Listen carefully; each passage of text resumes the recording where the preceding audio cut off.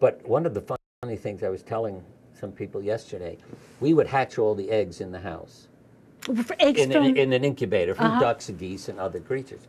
And so they imprinted on the children. Yes. In other words, you pop out, what do you see? That's your parents. Mama. So they would go to the school bus with our kids, wanting to go with them all the time. And when we would have so many, I couldn't keep them in the yard. My mother lived on a lake, so I would go down there and we'd let all the ducks and geese go. I got a phone call from my mother. I said, Mom, what is it? The neighbors want to know something. What do they want to know? Why did the ducks and geese come out of the water every time the school bus shows up? I said, they're looking for our kids.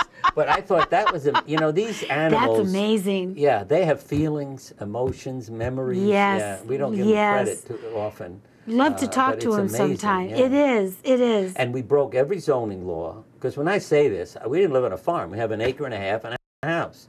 And I built sheds outside and fences.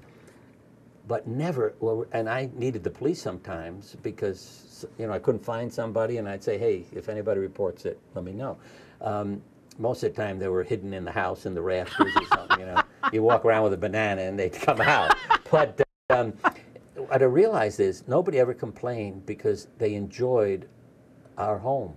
Their kids would be at our house learning about animals, playing with them. We had ponds with turtles in the front yard and things like that. It's an extension of the love that you felt. Yeah. And maybe that has a lot to do with neighbors who they don't feel the love from their neighbors. Well, yeah.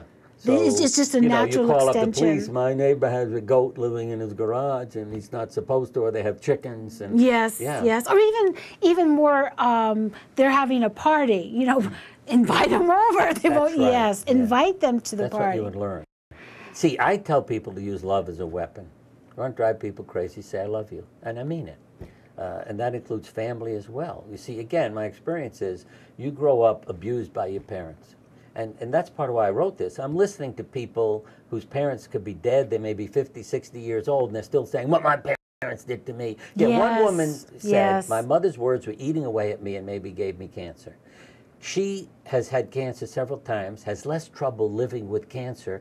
Her mother's words are still, and she can't let go. Oh, that's a shame. I know. And what I've seen is when you go to your parents and say, I love you, and this is a true story again. Mary comes in one day with a smile. I said, what happened? Because she had alcoholic, abusive parents. And she had been saying, I love you to them every morning. And she kept saying to me, they never answer. You're wrong. It doesn't do any good. And then she came into our group with a smile. I said, what happened? She said, I was late for work today. So I ran out of the house. My parents were in the street screaming, you forgot something. She said, what did I forget? I have my lunch, I have my bag. You didn't say I love you. And she said, we all had a good cry and hugged each other. Yeah. That's an important connection that parents need to do with their young children. I didn't say like, okay? It's love. Love. That's different. Love. Yeah. I find that we have children that many times they're not talked to, just regular conversation, and it affects a child tremendously. Yeah. Oh, yeah. And parents need to know that. Again, now that we have things like the ultrasound, you can show the newborn fetus is writhing when the parents are screaming at each other. Really? Yeah, we have films of this. And when, the parents are loving, and then the kid is relaxed and happy. So they hear you. Oh, I didn't know this. There's a book called The Biology of Belief. But basically, up to the age of 6, the child's brainwave pattern is like that of somebody under hypnosis. So you're hypnotizing your children.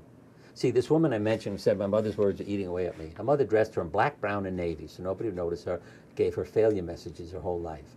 When I met her, she was wearing a red dress that was giving me a headache. It was like sequined red. And her husband sitting next to her, and I thought, how do you let this woman out of the house, But when she finished telling me about her mother, and then I get cancer, so I went out and bought a red dress and red high heel shoes. I mean, she was red from here to her toes. But then it was like, I forgive you. But she had to get cancer to buy a red dress. And still is struggling with her mother's message. That is so interesting. This has been an absolutely wonderful interview. I've absolutely loved it. You want to read something? This is a great line.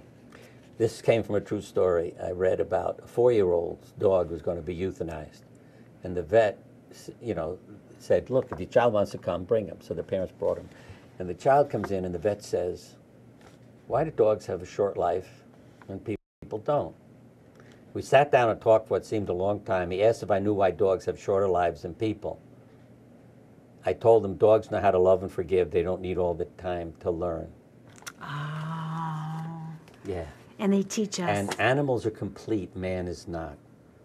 The biblical word good should be complete. All that God created was complete. But man isn't. It doesn't follow after God created man. So it was good. We're still learning. Right. We're still learning. So use the kids and use the animals. Bernie Siegel, thank you so much for coming on this show. Right. It flew. But thank you so much. If people want to contact Bernie, just Google him. You'll come up with millions of information. BernieSiegelMD.com. And if you wanted more information, you can contact me at wiseworkshops.com or jmdteach@comcast.net. Bernie Siegel, it's been a pleasure, and I hope you come back again sometime. I will. Thank you so much.